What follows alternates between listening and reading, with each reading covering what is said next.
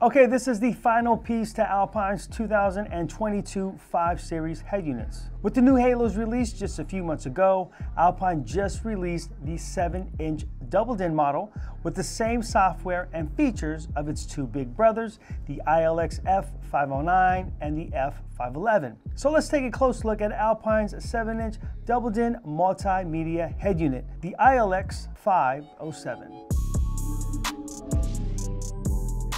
Hey, it's Josh from Breaker Stereo and Performance. Now welcome to the channel that reviews, demos, and goes over all the latest in aftermarket auto accessories like audio, performance, suspension, and more, because we don't drop stock. So make sure you subscribe to this channel to stay on top of what's new in this industry.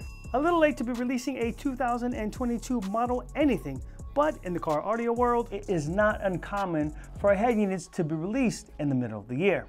But a wait for a unit like this is worth it. As mentioned, it has the same software and features as the F509 and the F511, which are Alpine's 9-inch and 11-inch head units. And if you didn't catch the video on those units, don't worry, we're going to cover all the features that these radios have to offer here. So those two models are floating screens, and when you install them, they stick out a little bit from the dash. If you're looking for a more traditional flush double-din route, then this is a great option, especially for the current price, which is $749, but of course that is subject to change. Now you can pick up other double-din radios with similar features like wireless CarPlay and wireless Android Auto, HDMI input for about the same price. But with the Alpine, this radio has some unique features at this price point, such as HDMI outputs to link an additional rear view monitor, left and right and front and rear equalization for more accurate staging, and a high-res screen, 1280 by 720. Okay, so in this video, we're gonna go over all the features, do an unboxing, and give a quick demonstration. Then we'll go over the pros and cons list along with our overall rating. We're also gonna add a section called Things Not Listed on the Box, where we talk about either features or functionality that isn't listed anywhere, but we've come to find out through our customers or through ourselves by experience. Okay, let's kick it off with the features. Now this is a digital multimedia head unit receiver with AM/FM tuner and does not play disc. It has a 7-inch capacitive touchscreen, high-res 1280 by 720. Now this fits in a double DIN opening, has HD tuner built in, Bluetooth for both calling and audio streaming. Now as mentioned before, Apple CarPlay wired and wireless, and Android Auto also wired and wireless. Audio video features includes MP3 playback, WMA, AAC, APE, and FLAC music files. It also plays AVC, FLV, MP4, MPEG-4, and MOV video files. Plays lossless FLAC audio files up to 96 kHz, 24-bit D-to-A converter, which takes your digital music and converts it to analog. So typical CD is 16-bit and high-res does about 24 bits. So this head unit is capable of 24-bit and 96 kHz. This has a 13-band parametric EQ, both front, rear, and left and right, 6-channel time correction, high and low pass filters, Alpine's proprietary bass engine SQ, and multi-expander HD. Okay, inputs include 2 rear USB inputs, a rear HDMI input, rear auxiliary inputs, and 2 camera inputs, which are through RCAs. As far as outputs are concerned, we have that HDMI output that we talked about earlier, 6-channel pre-outs, 4 volts, front, rear, and subwoofer. Built-in internal amplifier, 16 watts times 4 RMS or 50 watts times 4 peak. Now this works with the Sirius XM tuner SXV300 sold separately and compatible with most steering wheel control adapters. Adapters sold separately. Also, this is iDataLink Maestro RR and RR2 compatible. Now the iDataLink Maestro adapter will retain factory features like engine display, AC controls, climate controls, and more. Okay, so now let's get into a section called Things Not Listed on the Box. Now this unit has an internal light sensor which dims the display based on the brightness outside, similar to your cell phone. So there used to be an orange dimmer wire that you used to hook up that would tie directly into your dimmer. So if you turned up or down the dimmer, it would adjust accordingly. Okay, the boot time is about 8 seconds or so, and the wireless CarPlay connects in about 15 seconds. All right, so let's talk about the camera input. So even though the screen is a 720p, the inputs are not AHD, which stands for analog high definition. It will upscale if you are using an HD camera, but don't expect it to be true 720 if you buy an HD camera. We did a split screen with an HD camera versus a standard camera, and there is a difference between the two. So I would definitely recommend spending an extra few bucks on an HD camera because it's really not that big of a difference in price. Okay, let's talk about the parking brake features. Now, we haven't touched on that subject on this channel before, but we'll briefly discuss it. Now, when installing a head unit with a screen, there is a wire that you can hook up to the parking brake, and that will allow full access to the radio's menu and video viewing features.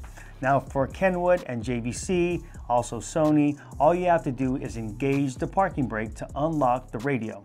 And when the parking brake is engaged, it will send a ground to the radio on that wire. For Alpine, you must engage the parking brake, release it, and re-engage it to unlock it. Now, if you're using this radio in a place that's not viewable to the driver, like the cabin in a boat or a living area in an RV or camper, then radios like the JVC, Kenwood, or Sony, you would simply ground the parking brake wire. And with the Alpine radios, because of the engage, disengage, engage feature, you could buy a part made by PAC called the TR1. Now that's designed to bypass the feature for applications that we just mentioned. But if you're installing this in the dash of your vehicle, you're not going to want to do that for safety reasons.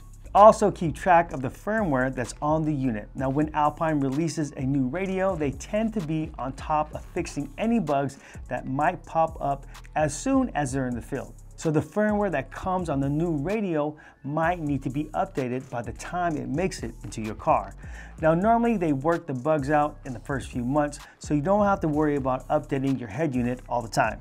But if your radio gets a little buggy at any point, just make sure you have the latest firmware installed. Okay, let's do unboxing. Manual and product registration.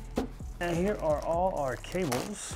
So let's take a look. We have a trim ring, GPS antenna when you're using your navigation through your smartphone, separate Bluetooth mic. All right, we have our main harness. And then here it is our camera inputs. We have front and rear camera inputs here. Along with that, you do have an adapter here because these are designed for Alpine's proprietary camera, but you do get the adapter so you can use whatever camera you want. RCA pre-outs, front, rear, and subwoofer. Mounting hardware here.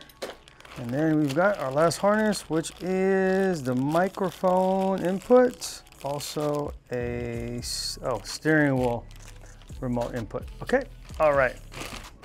Now let's take a look at the actual unit. Okay, so this is basically a single DIN on the bottom, as you can see, shaped as an L. All right, so this will mount like any old regular standard double DIN radio, not a problem. All right, it will work in some special applications. I want to say, I think there's like a Mazda 3 or 6. This radio will only work in that vehicle. But anyway, let's take a look here. So as you can see on the buttons on the bottom, they do step out a little bit.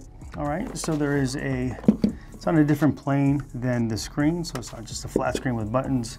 All right, so here you have your mic, which is going to activate your Siri or your Google Assist, volume up and down, mute. All right, this button here probably takes you to your audio menu. That would be my guess. Then you have this little matrix here, and that's going to be your menu. Then you have access to your camera, track up and down, and then this is cool. It's got a button that's got navigation.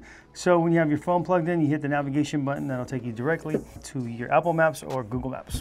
So on the back, you have two USBs. One is for your smartphone, and one is for just USB input, so you can use a thumb drive to play music or video back from. Things I want to talk about are the HDMI input, and then also your HDMI output. We did cover that briefly. So if you have a monitor in the rear that has an HDMI in, you can simply attach your HDMI cable to this and then play movies or stream video through the screen. It'll show up on the screen here, and then it'll video out to your rear view monitor. Okay, and the last thing I want to talk about is the Sirius XM tuner input here. Okay, this is our main menu now. Let me just jump right into this really quick. Now, if you go into setup, if those are too small for you, you can go to home screen, type, and do enhanced text. All right, and enhanced text is going to make it larger. And then from here, you would just need to swipe in order to get to all of your sources and options. Okay, so let's go ahead and start with the audio features. Now, if I tap this button here on top, that will bring us to our audio features menu. Here you have balance and fade, you have the media expander, your EQ setup, crossover, and then your Alpine SQ, and also your time correction. All right, so let's talk about media expander really quick. So the media expander is designed by Alpine. This is proprietary to their software, and what this does is it enhances compressed music, and it fills in some of the gaps that compressed music will have to make the files smaller. You have a couple different adjustments on it. So you can have it off, you can go 1, 2, and then you can go 3. So just listen to the music and see what one will work best for you. Let's just jump over to bass. All right, so the bass engine SQ is basically like an equalizer, okay, that Alpine has, again, proprietary to Alpine software. And then, you know, again, just listen to it and see what's gonna sound best for you. Now, the only thing is with bass engine SQ is you cannot use the equalizer if you do that. So this is essentially the equalizer that you'll be using. All right, so if you wanted to use that, you have a couple different settings. You have standard and you have different levels, okay? And then you also have mid bass, rich, and low bass, and then punch, all right? I'm gonna leave it off right now. That way we can go ahead and go into the equalizer. So let's go ahead and go into there. And here, as you can see, we have basically 5 EQs. You have your front left, front right, rear left, rear right, and also a subwoofer, okay? Now, having left and right EQ is really important when you want to really fine tune your sound stage. Because what happens is this, is your left speaker may not be playing the same frequencies as your right speaker because of the environment, because of the speaker. Your left speaker is closer to you and your right speaker is further to you, and you have different parts of the upholstery and the way, the seat, the panels, you know, there's a lot of things going on. But we have covered this before in the past. All right, so basically you got 1, 2, 3, 4, 5, 6, 7, 8, 9, 10, 11, 12, 13 bands of equalization for your front left, your front right, your rear left, your rear right. So these are all independent from each other. And then you also have a 4-band equalizer for your subwoofer. So lots and lots of ways to tweak your system within this unit. Not to mention, it is a parametric EQ. You can pick the frequency in which you want to boost it, and also you can pick the Q. All right, so that is going to make the frequency either narrow, medium, or wide. As you can see, we also have different crossovers for the front left, the front right, rear left, rear right, and also the subwoofer. And there's lots of frequencies in here in which you can choose. Also, you're able to choose the slope from 6 to 24 dB. Here's your time correction. So essentially what you're gonna do is you're gonna measure from the middle of the speaker to the driver's side headrest to each according speaker, and that will either slow down or speed up the sound, thus giving you the illusion that you're sitting in the middle of the vehicle and also bringing the staging up higher to the dash. On this menu, you have your bass and treble as well. So let's say you're listening to some music and you got a little too much bass, you can just go ahead and back it down a little bit, or if you need a little more highs, you can, you know, turn that up. So you have that ability as well. Okay, obviously we have Apple CarPlay. All right, you guys are all familiar with this. I'm not really gonna go into it, but you do have your mapping there, which is nice. So let's say, for instance, you're listening to the radio and you wanna go to navigation, just simply tap the navigation button. That takes you directly to the navigation. And it looks like it goes right to Google Maps. Okay, so right now, obviously I'm on an iPhone and I hit navigation, and as you can see, I'm on Google Maps. Okay, this obviously does Android Auto as well, so let's go ahead and plug in an Android. All right, so as you guys already know, you don't necessarily need to have it plugged in. This does wireless Android Auto and wireless Apple CarPlay. All right, so here's our Android Auto screen. If you hit that button, that takes you to your menu. From here, you can choose your music app, text apps, navigation apps, all from here. All right, let's get back into the radio. Okay, HDMI input. So obviously we got an HDMI input, so you can use your smartphone to mirror and stream Netflix, Hulu, things of that nature. Because it's directly through an HDMI cable, you're not gonna have any restrictions that you would if you had like Mirrorcast or Android mirroring. You're going directly into the unit through the HDMI cable. Okay, let's go into setup really quick. And what I wanna cover is this. Under system, you're able to control things from here. You have microphone, language, clock adjust, screen, lighting, dimmer levels, things of that nature, installation status. This gives you your camera, if it's known what kind it is, Maestro module, Sirius XM, let you know if your GPS antenna is hooked up, the parking brake is engaged, things of that nature, battery voltage. And then here you can see what software you have. So we touched a little bit upon that earlier. Right now we're running the 1.1.260 software. That is the most current software. I just went to Alpine's website right now. So what you're gonna do is you're gonna go to kb.alpine-usa.com. On there, you're able to see what software is currently available for your unit. Just go into the search bar. In this case, you would just type in iLX-507, and then if there is a software update, it will populate after you hit search. And if it's not the most current software, then simply download it on a thumb drive, and then you would update it that way. Now, they will give you instructions on how to actually do that, but it's a pretty simple process. You know, but all together, it's got a really bright screen, very high pixel count for a 7-inch monitor, 1280 by 720. That's really good for a 7-inch monitor. And I do like the buttons on the bottom that you're able to get to fairly quickly. So you have obviously your volume and your track up and down, the camera and the navigation buttons, all really great buttons to have at your fingertips. Okay, pros and cons, lots of pros here. Wireless CarPlay and wireless Android Auto. All the great audio features like left and right, front and rear EQing, 6-channel time alignment, 4-volt pre-outs, and the 24-bit DDA converter.